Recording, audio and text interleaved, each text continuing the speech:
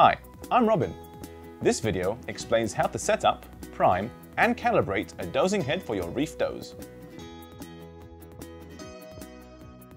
Let's start with connecting the supplements. To connect the tubing to the head, first remove the dosing head by gently squeezing the top and bottom fasteners, then pull it away from the unit. As you can see, the inlet and outlet hose barbs include lock nuts designed for flexible tubing. The inlet is on the left and the outlet is on the right. Rotate the lock nuts clockwise to the fully raised position. Push the flexible tubes onto the hose barbs until they touch the lock nut.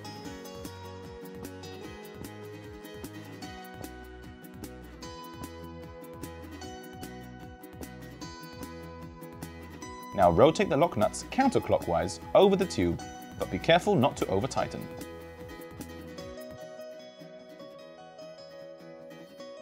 Once both the inlet and outlet tubes are secured in place, push the head back onto the unit. Please note that there is no need to align the drive shaft, as it automatically engages when the head begins to rotate.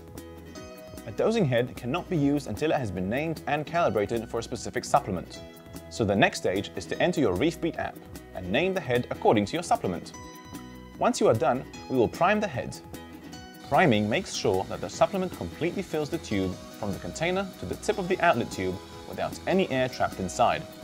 The head can be primed either from the priming button on the device or the start-stop priming buttons in the app. Of course, if the head is already primed, then just press next. Now that the head is primed, we can calibrate. However, there are a few tips to make sure that this is done accurately. 1. Make sure that the measuring cylinder is clean and dry and that you have absorbent paper available to clean and dry the cylinder between each measurement. This is very important as any drops left inside will affect the accuracy of the reading. 2. When reading the cylinder, it is vital to make sure that it is perfectly vertical and at eye level. 3. The surface of a liquid inside a measuring cylinder is flat in the middle but rises slightly at the sides. The correct measurement is always at the lower central part of the surface and not the sides. 4. The measuring cylinder has graduations every 0.1 ml. However, they are set far enough apart so you can estimate the volume to the nearest 0.05 ml, which is of course halfway between the printed graduations. 5.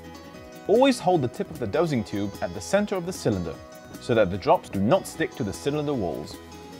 ReefDose will perform a calibration dose with a predetermined number of rotations of the dosing heads, which should give a volume of between 4 and 5 ml. Once ReefDose has finished its calibration dose, enter the exact volume into the app down to the nearest 0.05 ml. Now, empty and dry the cylinder so it's ready for a confirmation dose. Then press calibrate. The result should be between 3.95 and 4.05 ml.